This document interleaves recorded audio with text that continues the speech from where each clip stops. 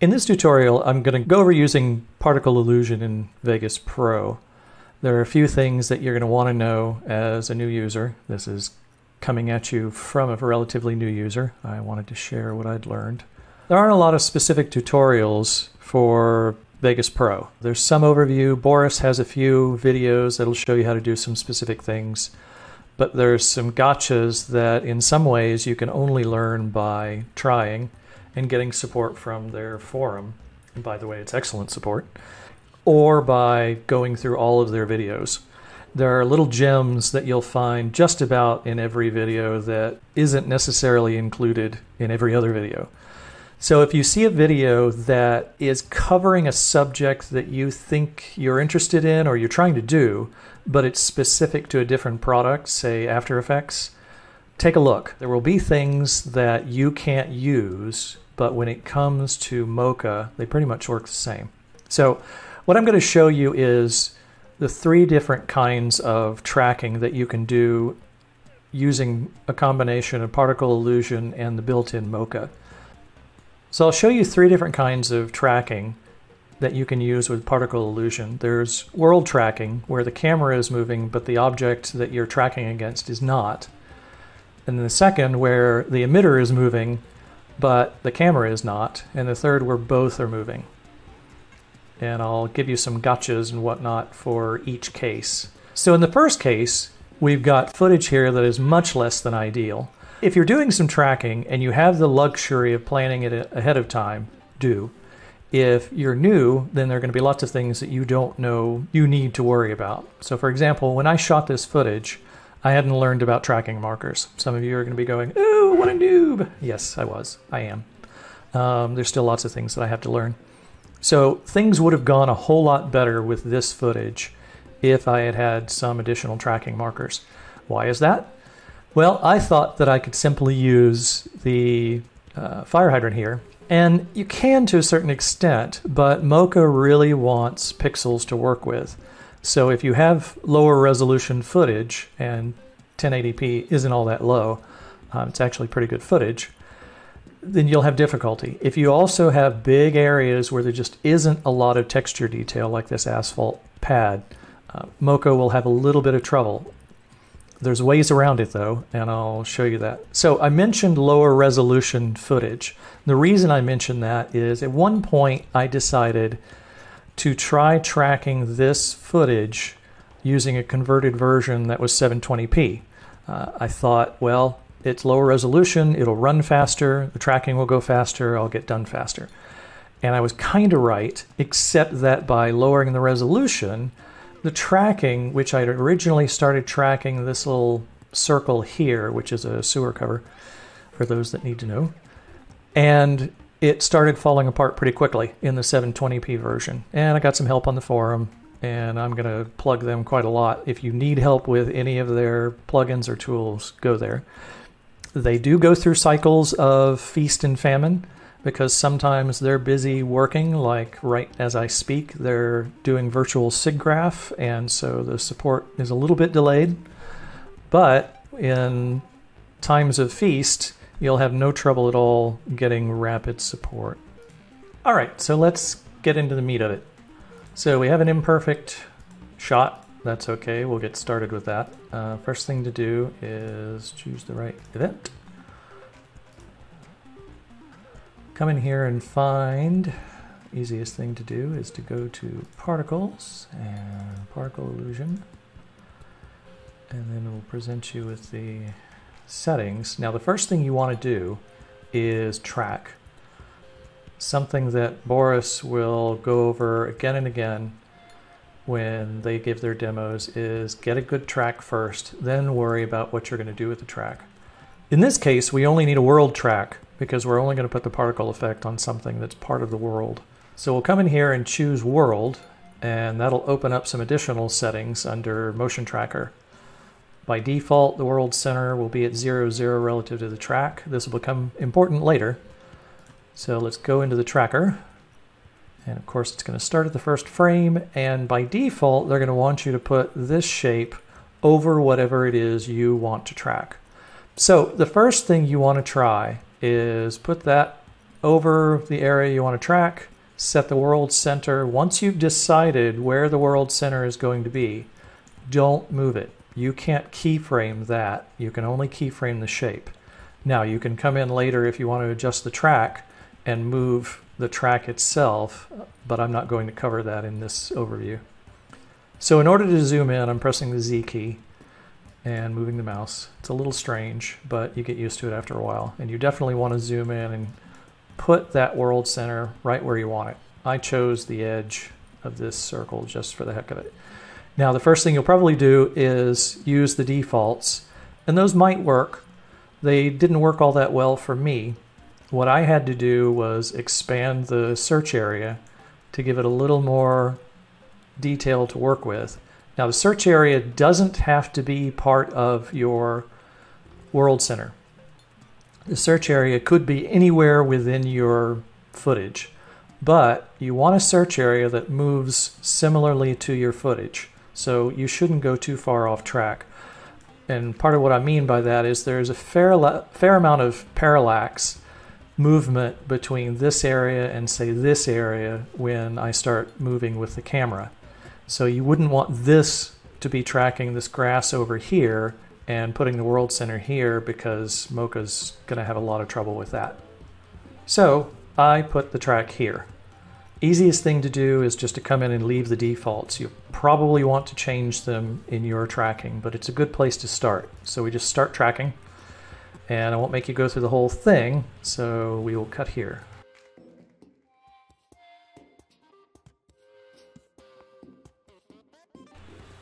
So I stopped the track partway because I want to show you what happens sometimes, at least with this footage, if you just use the defaults, meaning that shear and perspective are turned off and we're only looking, or rather Mocha is only looking at 50% of the pixels.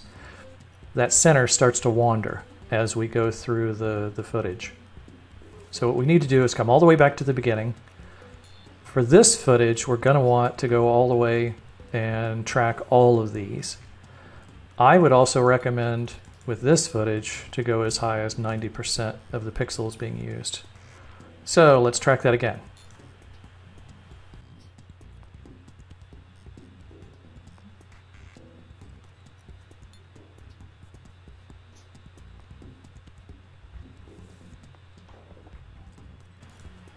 Now this track stopped partway through because Mocha just kind of lost its mind. It can do that partly because most of the pixels here just don't have a lot of detail. So we're going to roll this all the way back, and we're going to expand this to include more of the fire hydrant and more of the dirt here and so on and so forth. I'm going to leave this at 90% right now, and we're going to track again.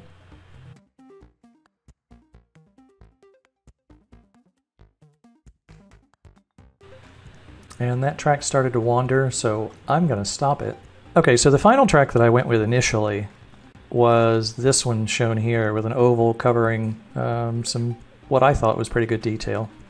And it tracked all the way through. Now there was a little bit of wobble where it went off center, but because we're going to end up adjusting the track in the host, I didn't worry about that too much. But then I went down the rabbit hole that I mentioned earlier where I was changing the resolution in order to save time and ended up running into problems.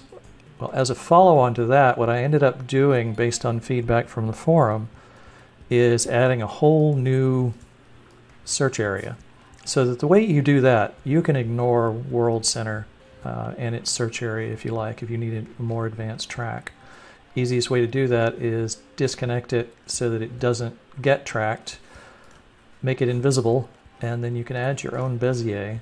And for this case, what I wanted was something that covered enough of the detail and had enough of a kind of shape memory that I could use it for this.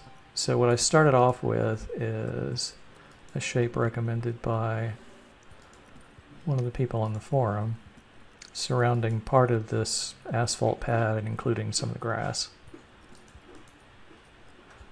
Now initially you're not done. So what you need to do is come down and increase the pixel coverage. I found the best results with auto channel again, but then you also want to turn on the surface display, because this plus right there is where the particles are going to appear. The rest of this, depending on the type of particle you have, it won't matter. For our purposes right now, it won't matter. I'm just doing a point emitter. So we can go ahead and make this smaller just to make it a little easier to manage.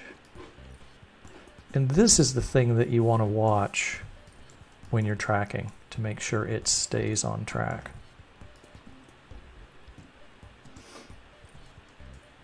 And now that we've got the shape and we've got the point, we just start the track.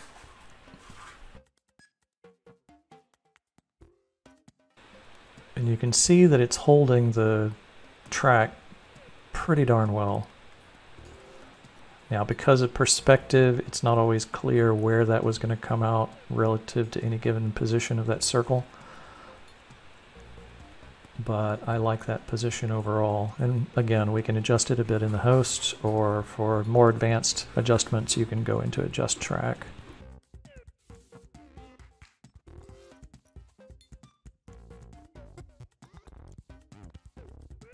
Now, one other note is when you're tracking, if you add any additional layers, make sure to turn off the layers that you are not using. Either not using at all or just don't want to be included in the track. 'Cause anything that has that little gear will get tracked, even if that's not really what you intend when you select a particular layer.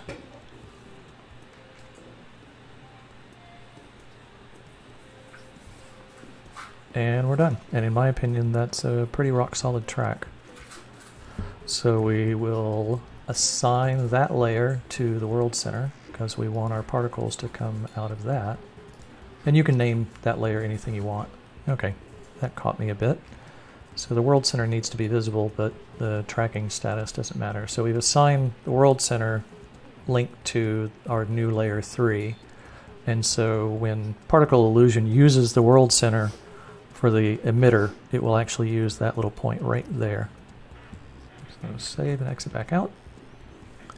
And then we can go into Particle Illusion and choose any particle we like. Now, one thing you want to do when you go into Particle Illusion is do composite over source video, because that lets you preview your particle exactly where it's going to appear in your final clip. Only it's much faster. It's at least 2 to 3 times as fast. Now you can see that looks a little bit unnatural because the smoke follows that point. So you want to choose your particles carefully. Actually, a better particle.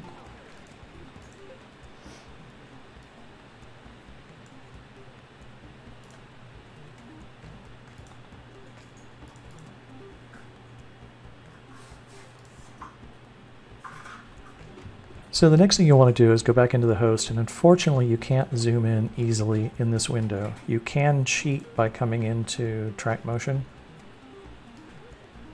and zooming in on the entire track. That's kind of a kludge, but it does work.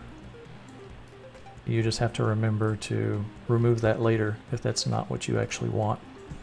But the reason you're going to do that is you'll come into the tracker, show the motion path, and then you can come in here and animate X and Y to give you the exact placement that you want. Now you can get fine adjustment by holding the control key while you move the point. And on any given frame, that square is where that point sits. And you may only need to move it a few times. Something you want to watch for are kinks in this path. Usually you're going to want kind of a smooth path. It depends on either the camera motion or the object motion. But if you see a kink, be careful around that point. You may need to add a special keyframe just to put it in the right spot. So you can just scrub through the timeline. So when you're doing this, don't forget to sync cursor to the media so that the display moves with you.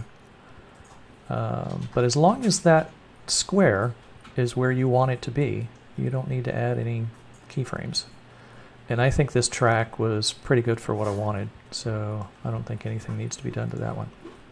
Now, if you want to have multiple effects running at the same time, your first inclination might be to put them here, but you really don't want to do that. The reason for that is if you're going to have multiple effects coming out of the same position, Vegas Pro doesn't render them very fast. That's going to be about the slowest way that you can render them. So what you want to do is go into Particle Illusion and add the particles there. So if I wanted several particles coming out of here, it's much better to put them in Particle Illusion.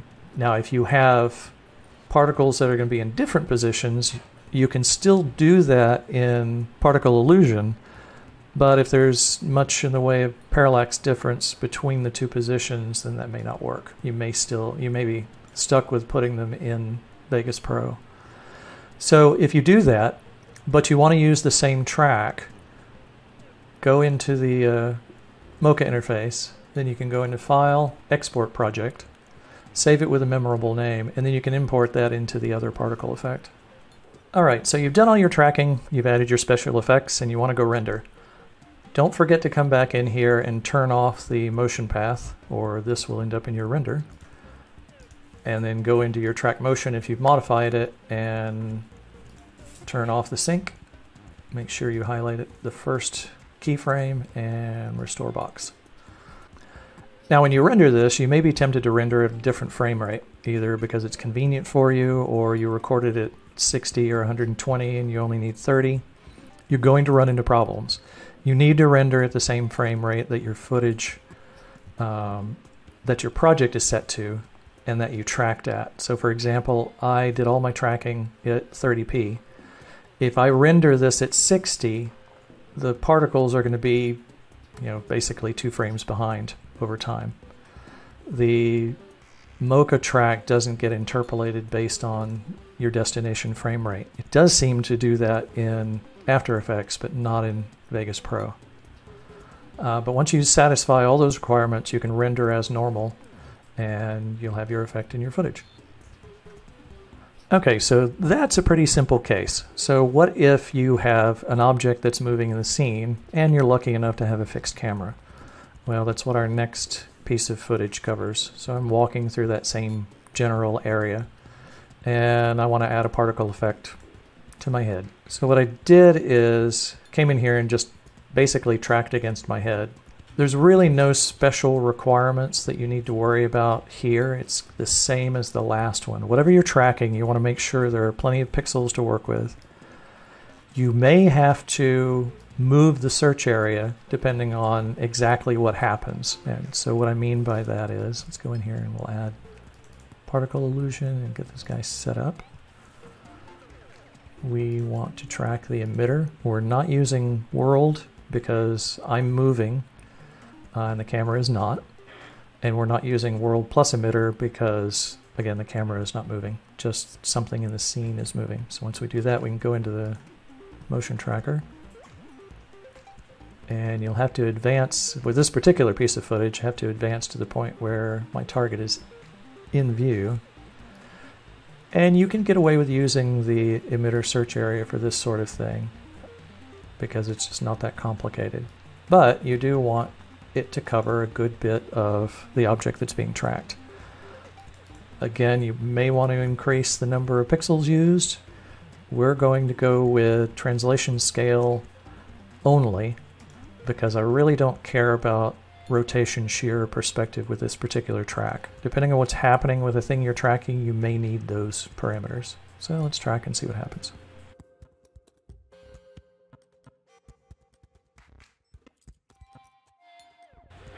Now you can see one thing that's happening is the track is wandering a little bit. So we're going to move this and zoom in. And it's because the target is turning.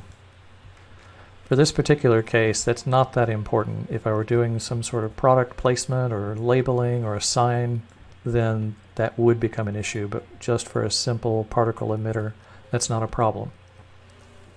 Now you may notice that I almost moved the emitter offset.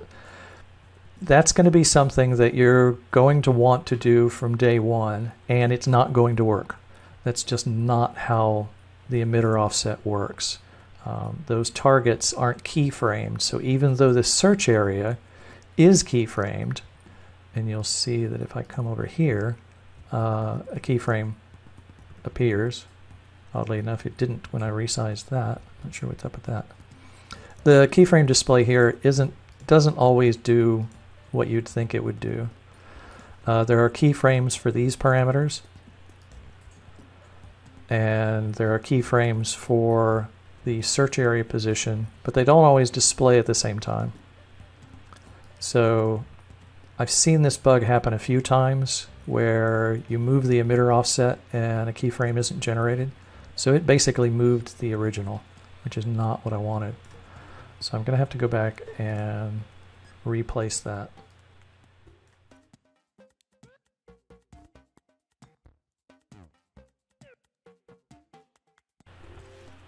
Okay, we will retrack this.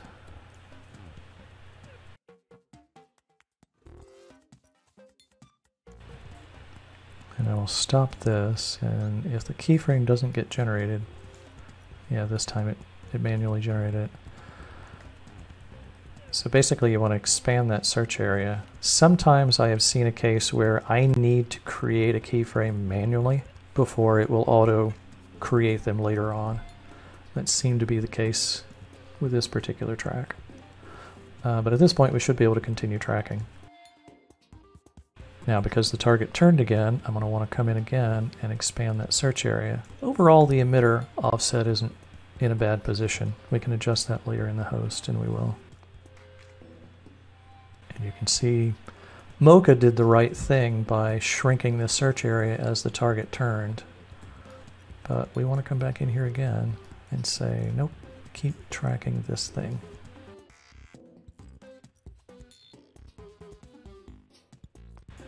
And because we went off screen, the tracker lost track, and that's okay for this case. So I've mentioned a few times you're probably going to have to come in and manually adjust the track, and this is one of those cases where you're going to have to do that in the host. So we will save this and quit back out to Vegas Pro, and then put our footage on the timeline where we can get at both the effects window and see our preview window. So turn on the motion path, go back to about where the target enters the screen, and now we've got our square that shows where the emitter point is, and the future track, and a past track. And we see a nice sine wave as the target walks.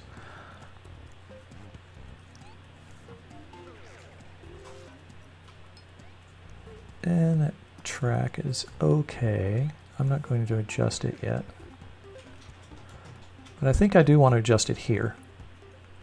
So I think what I want to do for this one is go ahead and add an extra keyframe.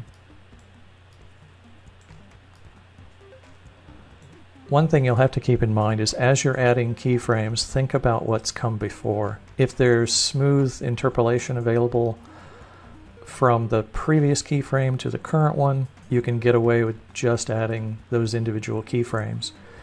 If there's been any sharp movement, like for example, if the target had turned several times and you didn't need a new keyframe until you got to, say, the third turn, you might need to add a keyframe at the second turn just to make sure that the target gets interpolated smoothly to the destination and doesn't affect the previous positions.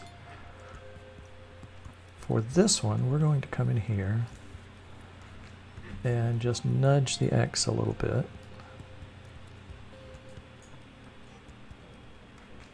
And yeah, this is finicky even holding the control key. So for fine movement, you may find you need to type individual values, especially if there's a lot of distance between the camera and the target. So that looks okay. Now we're going to scrub back just a little bit and see what we think of the position previously. And it did nudge it over here a little bit, so I'm going to nudge that a little bit back. Ooh. I'm going to undo that because that's way too much. So let's do... And then once you have your track, just go back into Particle Illusion, choose the particle you want, and we will go with...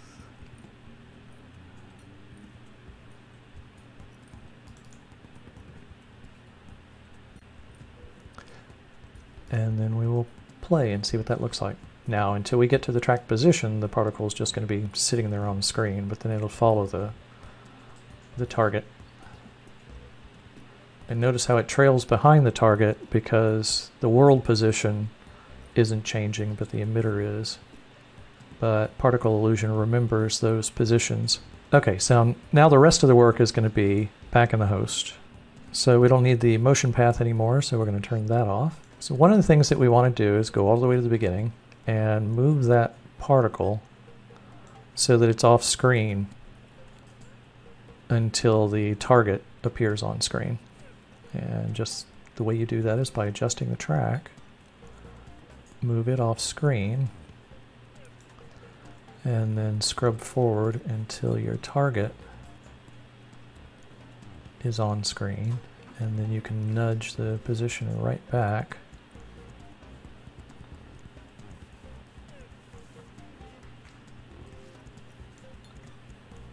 And then you can scrub through the footage and make sure that looks okay. You may need to add another keyframe in between. So that's fine. So now we scrub to the other end for where the target leaves the screen. And it's simplest just to go until they are just off screen. And then push the particles off screen. Okay, the next thing that you'll want to animate is the size. So the particle size is okay when the target's off in the distance, but when it's near the camera, it looks a little weird because it doesn't get any bigger. So what you want to do is go into Particle Properties and animate the size. And by default, it's just at the size that's set in Particle Illusion, which at the very beginning is way too small. So let's go ahead and do this. And up the size and see how that looks. And you might think you could set the size and it'll automatically be scaled as it moves around the scene, but it unfortunately will not. So what you want to do is scrub through the scene, set key points for appealing size changes.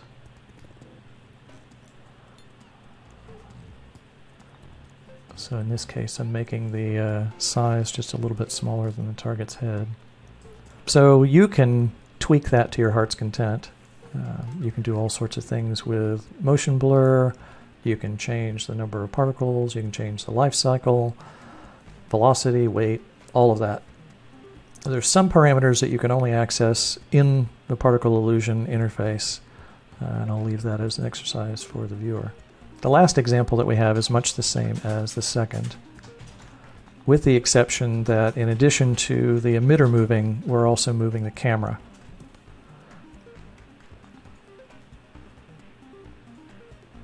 And I won't go through the full steps for this, except in one area, because the elements that you learned in the first and second steps are largely the same here. So we have world plus emitter tracking, and then in the Mocha tracker we set the world center, and this is a bit of an art as well, finding a good place in the world that you can say, okay, this is anchored, this is something that never moves, and everything, you know, when the camera moves, it will move, and everything should move relative to that, in a sense. And then you also set your emitter offset, and in this case it's a turkey, and then just track. So in this case I was able to get away with very few pixels being tracked, and only with translation, scale, and rotation. Again, because I'm not putting labeling on this animal, I only care about its rough position in the world. I could get away with those. World center, same thing. This is lots of texture here for Mocha to work with, so it really doesn't need a whole lot. Now, where it differs a little bit from the other one is in that the turkey went behind another object. And at this point, the Mocha track kind of went crazy. But it's to be expected because we were tracking a fairly small area, and relative to that, this pole is kind of large. So it blocks the track. So It was able to pick it up later. As we were tracking, we were moving the search area to keep it over the turkey. But it just meant that a little bit more work was needed in the host to nudge the emitter position. Something else to keep in mind when you're working with the particle systems and having to nudge the track in Vegas Pro is you'll probably find that because of rendering slowdowns, it can be a little difficult to get the point exactly where you need it, or just generally Vegas Pro gets kind of slow if you have a lot of particles. One thing you can do is go into Particle Illusion and turn off your particle systems or disable them. I've already done that here. So ordinarily you click on that and click on disable, and your particles won't render, but they will still be tracked by Mocha in Vegas Pro. So you can come in here and turn on your path and then nudge it without having to wait for Vegas Pro to render it every time you move the timeline marker. And then when you're done, just go back into Particle Illusion and turn those particles back on. And then you can actually use the faster rendering of Particle Illusion to see how they look. So in this case, for the first example, I ended up using two different effects. Nice little blast effect, and then these bubbles that made me think of Stranger Things a bit. And those look okay. But they did need a little bit more, so I came back into Vegas Pro and started tweaking the effects that I was loading onto this piece of footage. And in the end, I decided that I wanted a little bit of lens flare near the beginning when that blast is happening. There. So we have that lens flare. And then I used scatter eyes just to give it some additional texture later on. So this right here is that scatter eyes, and around here. And then I wanted a little bit more of a Stranger Things vibe, so I added some red edge lighting and also deepened the red in these particles. Originally those were a light blue. The default particle is our blue particle.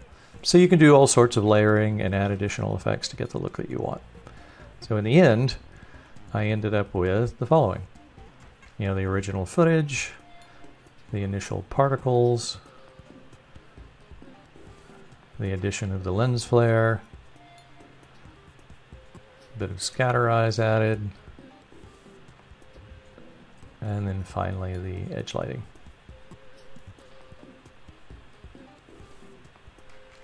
And of course, I could keep going with additional lighting and so on and so forth. So that's basically an overview for people new to particle illusion and Mocha tracking on how to use the world, the emitter, and the world plus emitter tracking. If you have any questions, please leave them in the comments below. If you have any complaints, please leave them in the comments below. I'll be happy to address either one. Thank you very much.